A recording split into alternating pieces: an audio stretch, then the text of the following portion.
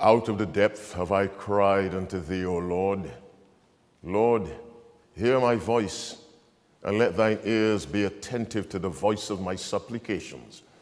If thou, Lord, shouldst mark iniquities, O Lord, who shall stand? But there is forgiveness with thee, that thou mayest be feared. I wait for the Lord, my soul doth wait, and in his word do I hope. My soul waiteth for the Lord more than they that watch for the morning. I say, more than they that watch for the morning. Let Israel hope in the Lord. For with the Lord there's mercy, and with him is plenteous redemption. And he shall redeem Israel out of all his iniquities. God is good, and all the time. Let's try that one more time. God is good, and all the time. Psalm 100 verse 5, for the Lord is good. I often say, when he blesses us, he's good. And we'll all say amen to that.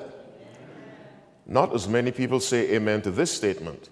When he punishes us, he's also good. When he answers our prayers, he's good. When he does not, he's good. The Bible says in Psalm 145, verse 17, the Lord is righteous in all his ways and holy in all his works. In other words, God cannot do anything wrong. Can you say amen? Amen. And so God is truly good, and I thank him for that. How was your day?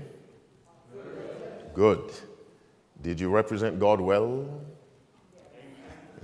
Okay. You're humble, so you're not sure. Okay. Well, you look as if you did, so that's fine, that's fine. Is there anyone present, you're not a Seventh-day Adventist? May I see your hand? You are not a Seventh-day Adventist. May I see your hand? Anyone? All right. And you come here for the first time, of course. All right, no first-timers. Well, welcome to all of you. And for those who are watching online, thank you very much for being with us. The Spirit of God is not hampered or hindered or held back by whether we're online or in a building. The Spirit of Christ is everywhere. And so he represents the Lord wherever we worship him. So thank you for connecting online. Our subject for today, tests and trials. What did I say? Tests and trials. Something that we do not like, but something that is absolutely essential for anyone who has a desire to enter God's kingdom. Before I get to that message, let me ask you please, if you're not using your phone or your tablet or anything else that makes a noise, make sure it is turned off so that there's no disturbance in the house of God. I hope you find that request reasonable. Favor number 2, while I'm speaking, pray for me. And say, who has prayed for me so far since we started on? May the Lord bless you endlessly. May the Lord bless you. And that's a prayer with my eyes open. May the Lord bless you. And for those of you who have not yet prayed, tonight is as good a time as any to say, Lord, that man is struggling, which he always is. Please put your words in his mouth. It is based on Jeremiah chapter 1, verse 9. Then the Lord put forth his hand and touched my mouth. And the Lord said unto me, behold, I have put my words in thy mouth. And that's all I want to speak, the words of God. Favor number 3, think as you listen. Reason within yourselves under the guidance of the Spirit of God. Isaiah 1:18, come now and let us reason together, saith the Lord. Let's reason, says God. I thank God he's a reasonable and a reasoning God. You know, Mark 12:28, and one of the scribes came, and having heard them reasoning together, Jesus reasoned with his audience. Acts 17 and Acts 18 and Acts 24, Paul reasoned. As Christians, we must reason as we present truth. We serve a God who loves to reason. Let us pray. Father in heaven, we come to you in the name of Jesus, someone equal with yourself. Someone, Lord, who said, let there be light, and someone who said on the cross, it is finished. Someone who said to John on the Isle of Patmos, I am he that liveth and was dead, and behold, I am alive forevermore. In his name.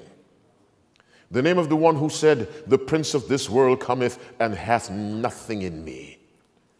In the name of the one who said to Martha, I am the resurrection and the life. In his name, we come to you and we ask you first, quickly, Father, if you see anything unlike you in us, remove it, dear God, with the divine detergent of the blood of your Son. Cleanse us, dear God. A deep cleaning, Father, not just the surface. Put within us a love for righteousness, just because it's right, because that's the way you are. Bless all those who've come, every family, every guest. Bless those online, dear Father. Let the message you give to me bless everyone in his or her particular circumstances. Father, I pray again for anyone who may have contracted the coronavirus. In the precious, powerful name of Jesus, heal those persons, dear God. Touch them and heal them just because you do not like to see suffering. Now, Father, put your words in my mouth.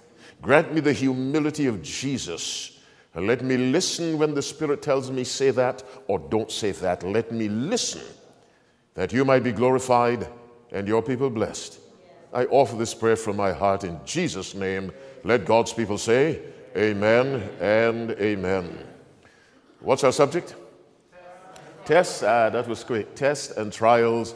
It is, looks like a little after 6:15. I'll release you by 7. Genesis 2, reading from verse 16.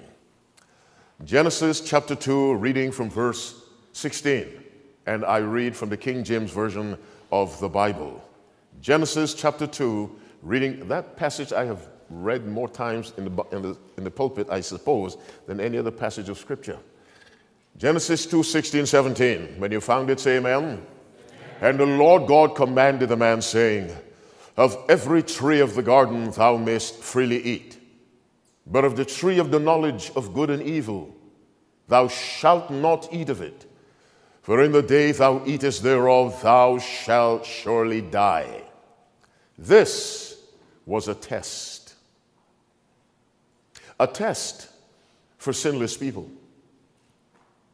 Let me say immediately, if sinless people needed a test, what about sinful people? Adam and Eve were tested by God. Adam and Eve did not ask God to make them. He just made them. But they had to let him know that they're glad, they love him more than anything else, and that they wanted to remain in a sinless environment. They had to demonstrate that individual choice. And so God said, of every tree of the garden. God is a very, as we said, reasonable. Now, if you read Genesis 1:29, it says, and God said, behold, I've given you every herb bearing seed, which is upon the face of all the earth. Fruit trees weren't only in the Garden of Eden, they were all over the earth. And remember, God gave Adam dominion over all the earth. So Adam could have gone for a walk, a nature walk, and taken of any fruit tree on the earth. Now, of all the trees on this planet, when God made it, God reserved one for himself. You didn't hear what I said. God could have said, Adam, all the trees are mine except one. That one's yours. God reversed it. All trees are available to you except one. Now that's an easy test to pass, you would think. Child Guidance, page 79, paragraph 5, Ellen White writes, it was the least test the Lord could devise. The Lord could give the holy pair in Eden. It was the least test. And in Christ's Triumphant, page 20, paragraph 6, he fell under the smallest test that God could devise to prove his obedience. It was an easy test. Let me extend my dealing with God's goodness. God tells you and me, you've got $100, give me 10. Could God ask for 90? Yes, because all 100, come on, is his. Unless you can prove you invented gold and silver and crude oil and whatever else constitutes wealth. God tells us, you hold on to 90, give me 10. And God can't get that 10. God is so good. And we're talking about tests and trials, but I like to talk about the goodness of God. God said, look, I made 7 days. You take 6. Give me 1. You don't love God. You're not saying anything. Come on, can somebody say amen? God said, you take 6. Give me 1. And people say, no way. I mean, God is good. And all the time. I love God. God is a nice person. I love him and I like him. As I was telling the pastor, I believe, there's some relatives we don't particularly like, but we have to love them because we're always glad when they don't visit. We love them, but we don't necessarily like them. But I like God and I love God. Anyway, we go back to the test of every tree of the garden thou mayest freely eat. A test for perfect people. Adam sinned. And we have sinful people now. We come into this world inheriting a nature that prefers to rebel against God. It leans in the direction of disobedience. That's the way we are born. Now, here's what God says to us. Let us go to Mark chapter 12. We'll read from verse 28. Our subject, test and trials. God had to prove Adam, and Adam failed. God still has to prove us. Because we're preparing for a world where there will be no more sin. Do you have Mark 28? Not 28, sorry, Mark 12, reading from verse 28. Let me pray again. Father, as I continue, please tighten your grip on all my faculties. In Jesus' name I pray. Amen. And one of the scribes came, and having heard them reasoning together, and perceiving that he answered them well, asked him, which is the first commandment of all? And Jesus answered him, the first of all the commandments is, hear, O Israel, the Lord our Lord is one God, and thou shalt love the Lord thy God with all thy heart, and with all thy soul, with all thy mind, with all thy strength. This is the first commandment. Now listen again. With all thine heart. Not some of it. With all. Now, love God with the heart. But here's what the Bible says about that organ. The heart is deceitful above all things and desperately wicked. How can that heart love God? But the Bible says the love of God is shed abroad in our hearts. God has to put that in us, then we express it. We love him because he first loved us. And so Jesus told that scribe, and he's telling us, we must love God with all our heart, with all our soul, with all our mind, with all our strength. Now, listen to how the psalmist summarizes that without knowing he's summarizing it, because it wasn't written in his time. Go to Psalm 103. Psalm 103. Here's one verse that sums up all of that beautifully. Psalm 103. You've probably read it several times, as I did before noticing what I'm about to say. Psalm 103, reading verse 1. Now let you read it for me. What does verse 1 say? Bless the Lord, O my soul, and... Thank you. Say it again and stress the word I'm looking for. And all that is within. Now what's in within you? All your heart, all your soul, all your mind, all your strength. In Deuteronomy 6, all your might. And in Mark 12:33, all your understanding. With everything within you, love me. Now, if I were to say, how many of you love God? All hands would go up. And they always go up. But you see, we are saved by faith. But how are we judged? By works. In other words, God says, you say you love me, fine. I take you at your word. Let me test it. Doesn't John 14:15 say, if you love me, come on, keep my commandments? There must be a test. And this love for me must be so strong now, it will survive in the new world to come. You didn't hear what I said. This love for me now, this devotion to me, this total surrender to me, it must be of such a concentrated completeness that it will survive for an eternity. Let's go to Job chapter 1. Job chapter 1. Before we go to Job 1, let's go to Exodus 20. What's Exodus 20 well known for?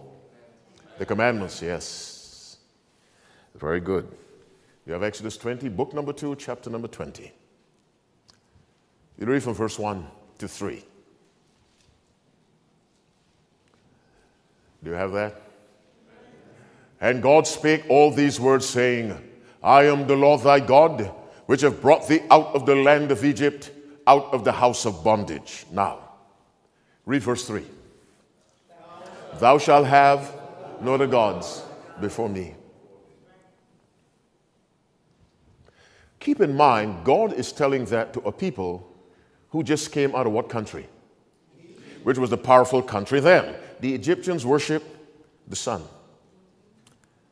the hawk, the crocodile, the cat, the dog, the hyena.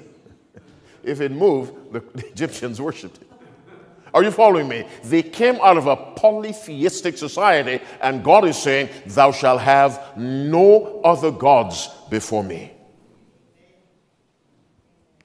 Now, don't take that to mean God first, then you worship the snake, the hawk, the sun. No, no, no. You must have one God, and that's me. In other words, your affections, your intellect, your strength, whatever, all that makes you who you are, must be focused on me.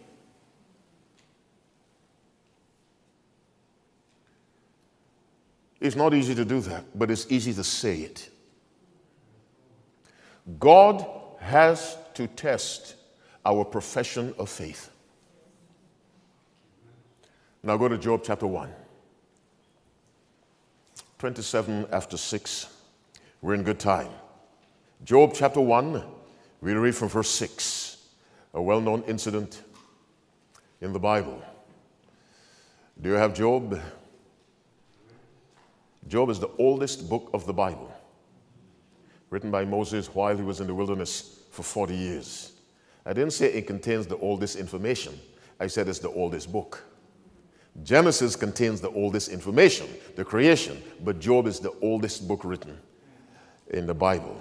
Do you have Job chapter 1, reading from verse 6? Now there was a day when the sons of God came to present themselves before the Lord, and Satan came also among them.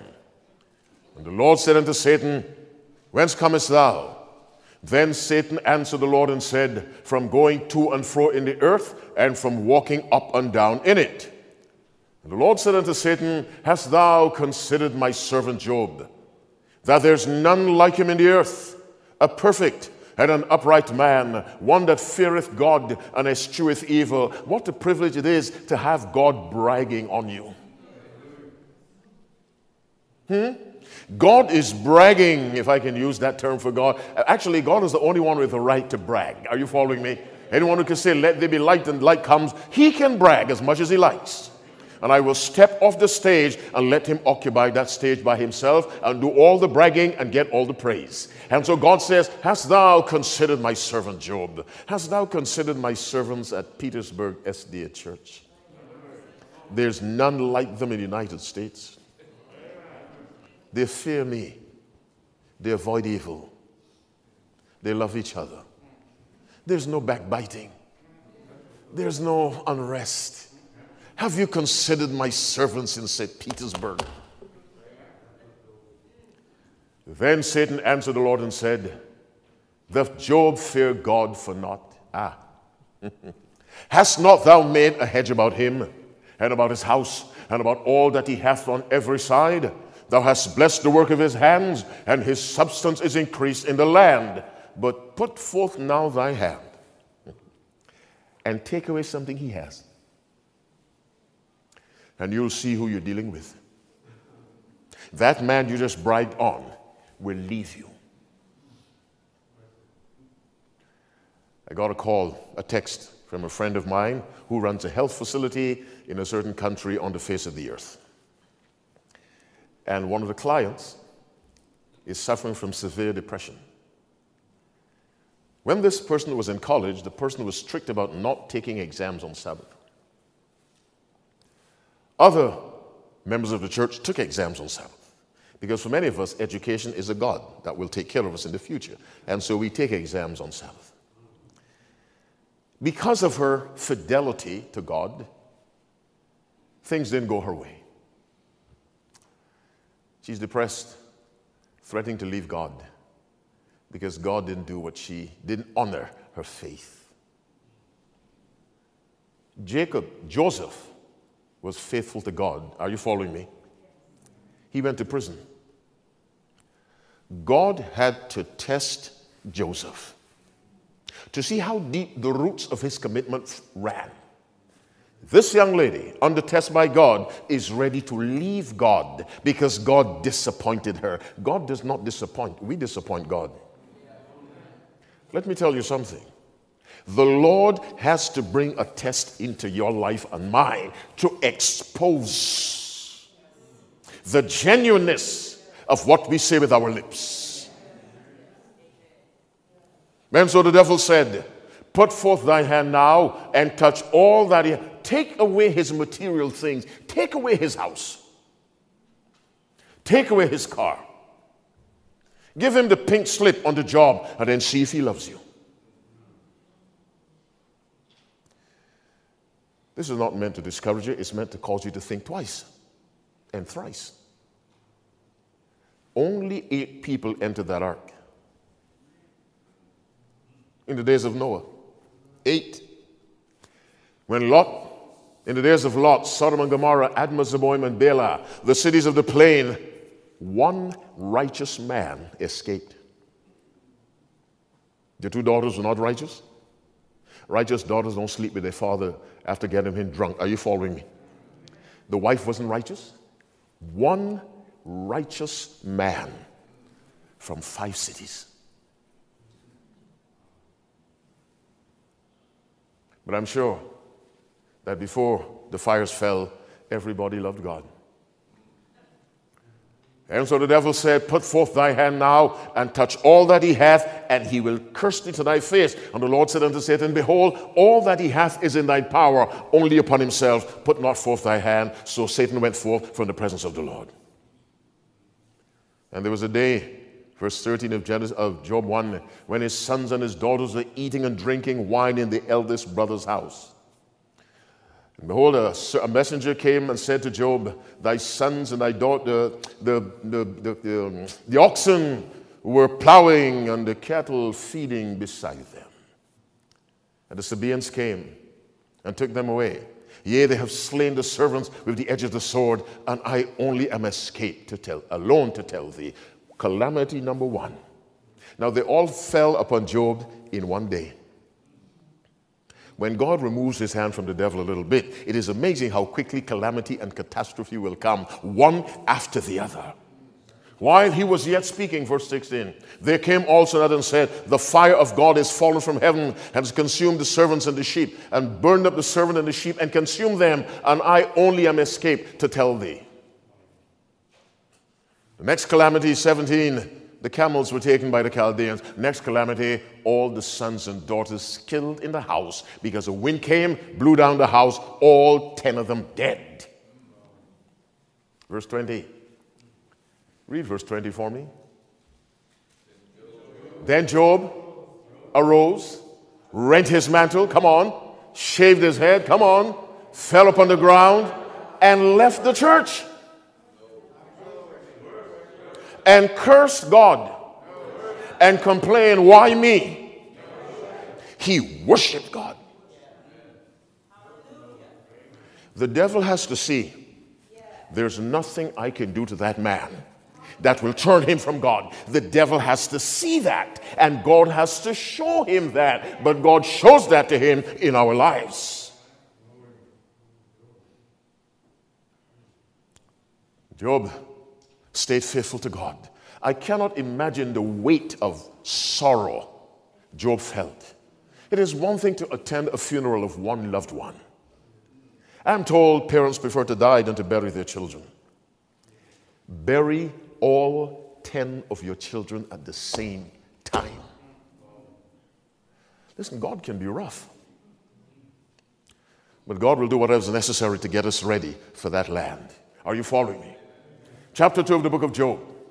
Let's pray again. Father, as I continue, let your Spirit instruct me clearly. Grant me that humility to listen, Father. Speak through me, please. In Jesus' name, amen. Job chapter 2, reading from verse 1. Again there was a day when the sons of God came to present themselves before the Lord, and Satan came also among them to present himself before the Lord. And the Lord said unto Satan, Whence comest thou? And Satan answered the Lord and said, From going to and fro in the earth, and from walking up and down in it. And the Lord said unto Satan, this is the second time now, Hast thou considered my servant Job? That there's none like him in the earth, a perfect and an upright man, one that feareth God and escheweth evil. Now finish verse 3 for me. And still, come on, he holdeth, come on, say it again, he holdeth fast. Stop. Hold that fast which thou hast, that no man take thy crown. What is God saying? Hold it tight, as if you value what you're holding, and still he holdeth fast his integrity. Now finish the verse. Although thou movest me against him to destroy him without cause. Still, you know, you see some things and all you can say is, Because you know I would have left God a long time ago. Still, he holdeth fast. God had to test Job to the limit. So that Job, not that God can see anything, that Job might see. We think we're faithful to God. We think we love God. And God says, fine, I accept what you say with your lips. Now let's look at the heart. You know what Jesus says? This people honoreth me with their, but their hearts are.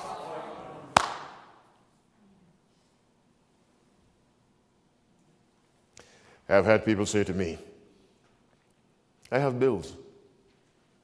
I have to work in Sabbath. What am I supposed to do? Why are you asking me what you're supposed to do? You're supposed to obey God. That's all I can tell you. I don't mean to say it coldly or harshly. You see, obedience is not negotiable. You don't obey God conditionally if things are right. When I have everything I need, I'm the most faithful person to God. My house is paid for. My cars have gas. My children are in school. They're doing well. Everything is fine. I love Jesus. Take away one. And then God says, see, not in order to point fingers, but to let his children know you need to come closer. You need to come closer. You are in danger of losing what I have prepared for you. When God called Abraham in Genesis 22 to kill Isaac. Let's go to Genesis 22. Let's read verse 10. Genesis 22, reading verse 10. What's our subject? Tests and trials. 7:30. No? What time is that? Oh, 20 to 7.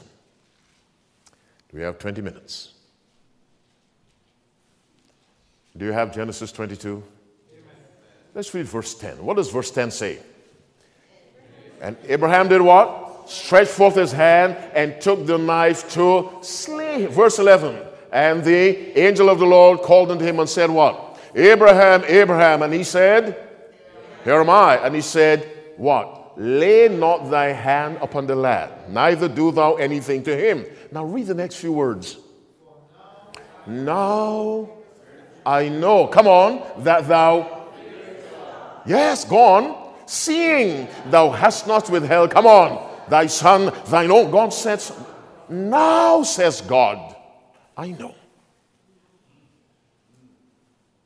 God pushed him to the limit. If you think Job's suffering was great, consider Abraham's suffering. Abraham represents God.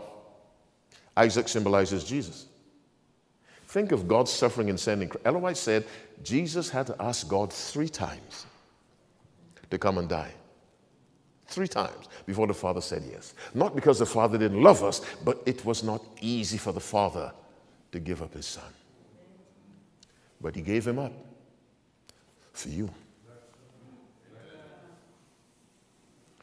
When God told Abraham, offer him there upon one of the mountains which I will tell thee of, Genesis 22, verse 2. It wasn't easy for Abraham. Read the story in Patriarchs and Prophets. At night when Isaac was sleeping peacefully, trusting his father, Abraham was wrestling with God. That maybe this would not be necessary.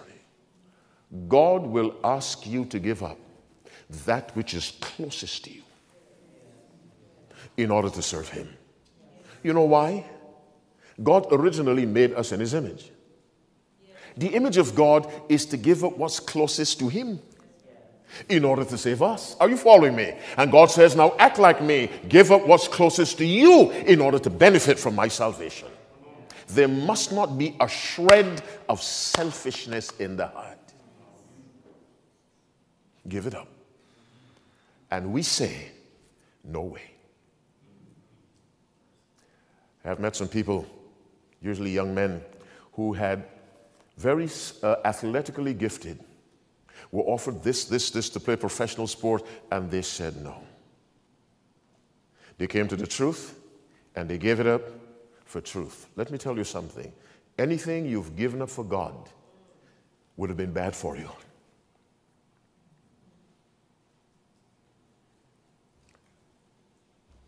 Job chapter 2. We go back to verse 3. And still he holdeth fast his integrity, although thou movest me against him to destroy him without cause. And Satan answered the Lord and said, skin for skin.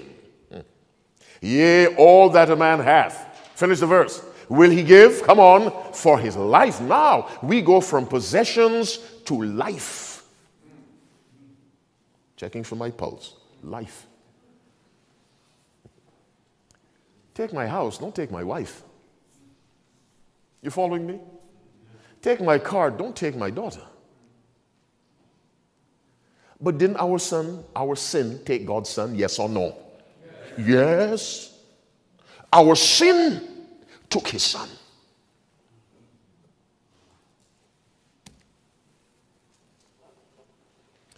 The devil is right. Skin for skin. All that a man hath will he give for his life. Our most precious possession is life. In Hebrews 2, 14, 15, just listen, no need to go there because we're coming back to Job. For as much then as the children are partakers of flesh and blood, he also himself likewise took part of the same, that through death he might destroy him that had the power of death, which is the devil, and deliver them who through fear of death were all their lifetime subject to bondage. Someone afraid of dying is in bondage. And the devil knows that. And so he threatens life. When that threat comes, we leave God. Daniel was tested and his life was on the line. The 3 Hebrew boys were tested. Their lives were on the line. Daniel was tested twice as far as the Bible goes. In chapter 1, he could have lost his life for not eating the king's recommended food. The recommendation came from Nebuchadnezzar, and Nebuchadnezzar did not rule by committee. The Bible says whom he would, he slew, and whom he would, he left alive. Daniel risked his life along with Hananiah, Mishael, and Azariah in Daniel 1. In Daniel 3, the 3 Hebrew boys, they risked their lives. And Nebuchadnezzar said in verse 15 of Daniel 3, now if ye be ready, that at what time ye hear the sound of the cornet, flute, harp, sackbut, psaltery, and dulcimer, and all kinds of music, ye fall down and worship the image which I have made. Well, but if you worship not, He shall be cast the same hour into the midst of a burning fiery furnace. And who is that God that shall deliver you out of my hand? Shadrach, Meshach, and Abednego said to the king, O Nebuchadnezzar, we are not careful to answer thee in this matter. If it be so, if it comes down to this, our God, whom we serve, is able to deliver us from the burning fiery furnace, and he will deliver us out of thy hand, O king. But if not. Sounds like Jesus. Father, if thou be willing, remove this cup from me, nevertheless. But if not, be it known unto thee, O king. I want you to know. Too many times we leave people guessing. Our classmates at school, they guess, is he a Christian? Is she a Christian? Because he was at the same party where I was last night. Is he a Christian? I have a friend in Maryland, and he loves to do evangelism. And but before he became an Adventist, he was in the bars and the clubs and you know what people consider a good life. And some Adventist young people, someone came to minister to him, come to church and get baptized. He said, what church are you from? Adventist church. He said, why do I have to come to church? I see your people in the same clubs where I go. Why am I coming to church? Well, the person could say nothing. Absolutely nothing. So often, our colleagues on the job don't know we're Seventh-day Adventists who honor God and express that love by obeying his commandments, particularly the fourth, which says, remember the Sabbath day to keep it holy. If they don't know, we believe that our bodies belong to God and we're careful of what we eat, what we drink, what we inhale. They don't know that because we confuse them so that we might fit in. Those three boys said, but if not, be it known unto thee, O king. We want you to know. We will not serve. I am not taking that joint. I am not taking that beer. I am not taking whatever. Now do whatever you want to do. Tied them up, threw them in the thing. They had no clue they would be saved. But their salvation was not the point. The honor of God. Somebody say amen. The honor of God was their priority, not their lives. We must come to the place where the honor of God is more valuable to us than our own lives. Because our salvation was more important to Jesus than his own life. You didn't hear what I said. Our salvation was more important to Christ than his own life. Tests and trials, they have to come. So we can see how deep go the roots of my commitment to God. Are these just words eloquently spoken, or am I really committed to God? And that is only made visible by a trial and a test. Before Adam sinned, some of you are in school, and someone were to ask you, are you taking math? Yes. Are you good at math? Yes. Let me see your exam results. Are you following me? Show me your grade report. You tell your teacher, Professor Smith, I'm enjoying your calculus class. I know everything. He gives you an exam. Are you with me? He gives you an exam. You want to serve in special forces? You know, those soldiers that go on missions no one else can carry out. They don't train by going to a series of picnics. Are you following me? The training is designed to expose what? Weaknesses. Because weaknesses, they burrow down into the soul and they occupy the lowest level, and it takes a real earthquake to bring them to the surface. Many years ago, I kept a garden in the back of our house. It was a particularly hot summer in Michigan. And so the ground was parched and cracked like overbaked bread, like one British poet said. So I decided I'll water the ground to get it ready to plant carrots or something that would grow quickly. In Michigan, you have 2 months to grow anything. And so I went out and I began to water. And I went inside, came back, the ground was dry. So I watered again. Went inside for whatever reason, came back, the ground was dry. I said, man, this thing is thirsty. So I watered and watered until it became a little lake. While I was standing watching the water go down, up popped a frog. And he looked at me as though I disturbed him, then he hopped off into the bushes. But some frogs hibernate. And they're disturbed by water. As the seasons change, they come up. The water went down where he was and disturbed him, and up he popped. Are you following me? That's the way God's trials are. They go down, they go down, they go down, and up pop this frog of hypocrisy, this frog of stinginess, this frog of whatever. Up pop all these little frogs. We were unaware they were sleeping in us.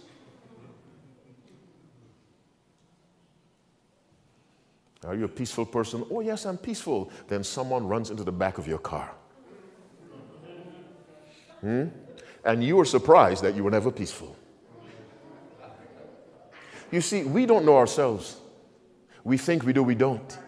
But God does. And God has to show us in love that he might fix us. Tests and trials, they must come, because you and I are preparing for a world where sin will never rise the second time. The Bible says in Revelation 22 verse 3, and there shall be no more curse, because there shall be no more sin and no more death. We must want that now as we look for the second coming of Christ. And I'm finishing. Go with me to 2 Timothy chapter 4. We read that passage, I think it was on Sabbath. 2 Timothy 4, let's read 7 and 8. Our subject, tests and trials. We're on the downslope of the message. 10 minutes to 7. Do you have 2 Timothy chapter 4, verse 8, 7 and 8? All right, let me pray. Father in heaven, as I'm closing, continue to be with me, please. I sincerely ask of you, in Jesus' name, amen. I have finished. I have fought a good fight. I have finished my course. I have kept the faith. Henceforth there is laid up for me a crown of righteousness, which the Lord, the righteous judge, shall give me when? At that day, and not to me only, but unto all them also that love his appearing. And that love is obvious in the lifestyle. They love his appearing. It dominates their thinking. It affects how they spend money, where they live, because nothing must interfere with readiness for the coming of Christ. Go to Hebrews chapter 9. Hebrews 9, 27 and 28.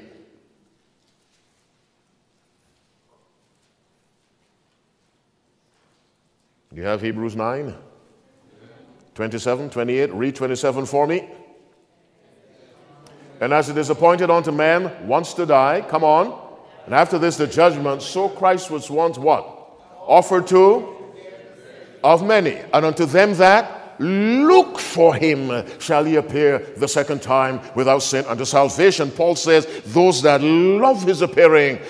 Paul says in Hebrews, to those that look for him. And that looking dominates their lives. Let me close the book as a visual symbol that I'm finishing. God has to test you. Your high school teacher tests you. Your college professor tests you. If you're studying medicine, you've got to take step 1, step 2, step 3. At every stage in life, there is a test. You want to play for the NFL, you've got to go to the combines. Let's see what you're made of. This isn't pee-wee football. This is NFL. This isn't some baseball for 6-year-olds. This is the America's game. We have to test you. What are you made of? What's under that suit? The purpose of trials is not suffering. The purpose of trials is perfection. Get us right. Get us straight with God. I don't know what's going on in your life. I'm not asking. But whatever befalls you, there are 2 ways to suffer. 1, God allows for our salvation. 2, we bring on ourselves. So Peter tells us in 1 Peter 4:15, let none of you suffer as a murderer or as a thief or as an evildoer or as a busybody in other men's matters. Don't suffer by things you brought on yourself. But if you be reproached for the name of Christ, if he suffer for righteousness' sake, happy are ye. Are you under test by God? Don't answer me. Make up your mind to pass. When Jacob wrestled with God by the brook, midnight, he thought at first it was Esau come to kill him. He was fighting for his life. And when I read this story, tears come to my eyes. I imagine Jacob, dark of night. He thinks this is someone who came to either Esau or some assassin Esau hired, and he's struggling for his life. It's not a wrestling match with a referee. He is struggling for his life. The person fighting with him touches him in the hip, dislocates his hip. Now he's fighting on one foot. And tears come to my eyes when I read that. It was Jesus Christ. Then the person said, let me go because it's almost daybreak. Jacob said, tell me what he said. I will not let thee go except thou bless me. Now, the Lord has sent a trial into your life. Your time to wrestle. You tell God, no matter what you do to me, I'm not letting you go. I don't care what you allow in my life. I don't care what you send. I am not letting you go. We must say like Brother Job, though he slay me. Finish the verse. Yet will I trust him. That's the point to which God wants us to come. When we arrive at that point, God can call the devil and say, come. Have you seen that brother at St. Petersburg? Go test him. And God sits down with his cool drink in heaven and watches. Not bothered at all. But too many times when the devil comes after us, God is biting his nails. What's he going to do? Will he leave me? God biting his nails. Because he can't trust us to be faithful.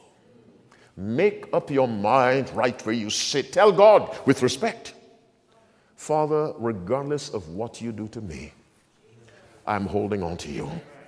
How many will tell God that right now? Can I see your hand? I'm holding on to you. I don't care what you do to me. I'm holding on to you. Stand up with me. And I mean it. I don't care what you do. You have to kill me to get me off you. I'm not letting you go.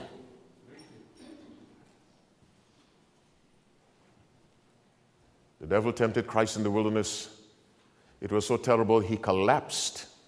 God had to send angels to help him. Matthew 4:11. There was no one around. Only wild animals, they couldn't help him. In the Garden of Gethsemane, it was so tough he began to bleed through his skin. He sweat through his skin. God sent an angel because the disciples were sleeping. But Jesus, he hung in there because he saw you. Now let's see God put a smile on his face and put a frown on the devil's face. Take it for God's sake. He has a reward for you that you cannot imagine. And one day, by the way, the greatest honor God can give you is to suffer for him. It's a strange honor, nobody wants it. But the greatest honor God can bestow upon a man or a woman is to suffer for him. And so you're faithful at school and your friends laugh at you 5 days a week and you take it. You're harassed on the job and you take it. And God looks down and all the angels applaud. And God says, you see that mansion? That's for him.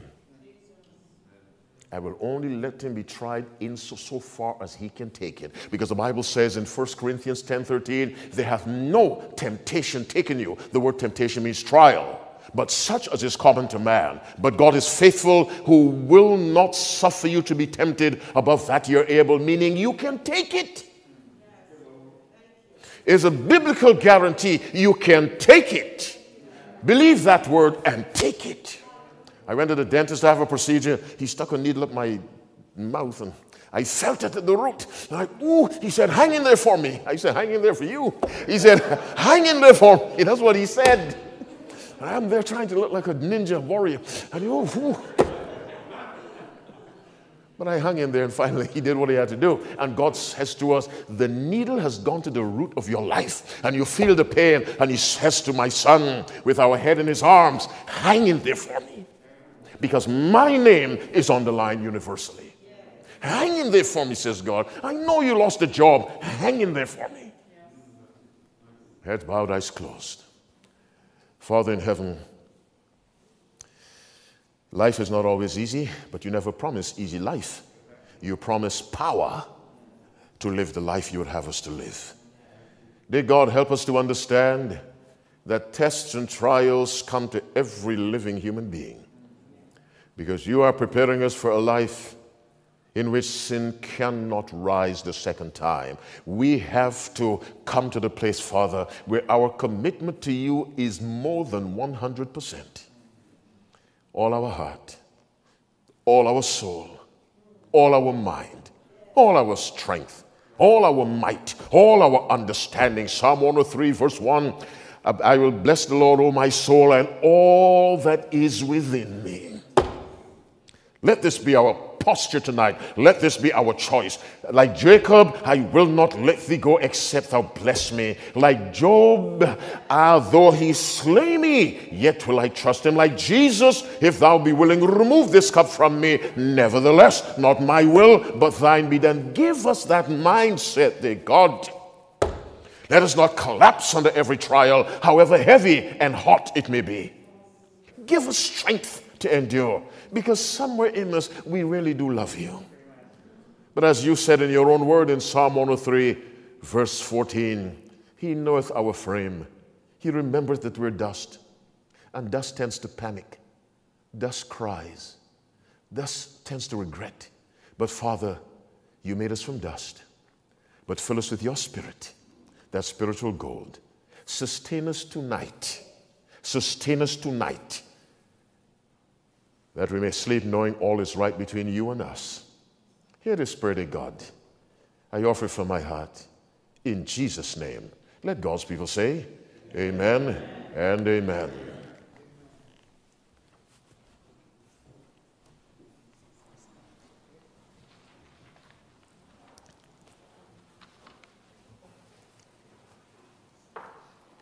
Amen. If everyone would turn in their hymnals to page 213, we're going to sing Jesus is Coming Again. We're going to sing it like we know it and believe it. Amen.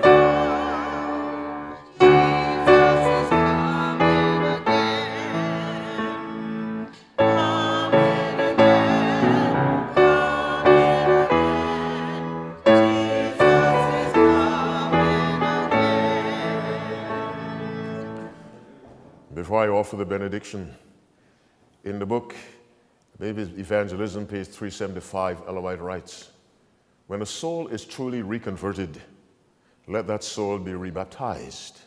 I say that to say there may be someone listening who has been listening.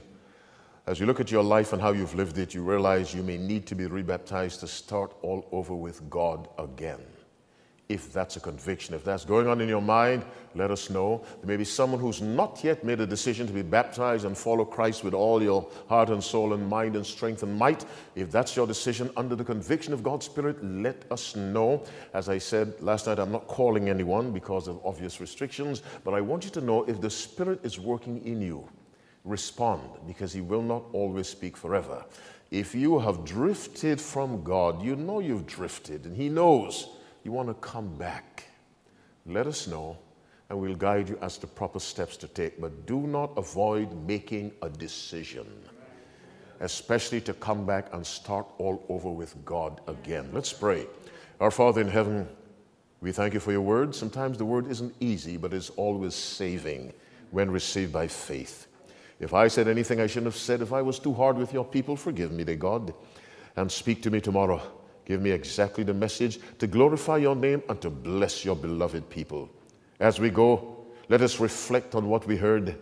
Let us, Father, renew the commitment we made by standing. Father, like Job, I will say, though you slay me, yet will I trust you. Father, like Jacob, I'll say, I will not let you go except you bless me. And like Jesus, nevertheless, not my will, but thine be done. Give us that determination and renew it every waking moment of our lives. Watch over us tonight. Bring us back tomorrow to this place that we may continue these meetings considering how quickly the days are flying. Bring us back tomorrow, Father, with those whom we invite. Bless those online. Watch over us tonight, I pray, from my heart. In Jesus' name, let God's people say, amen and amen. Sleep well. Dream of Jesus if you can. We will see you tomorrow.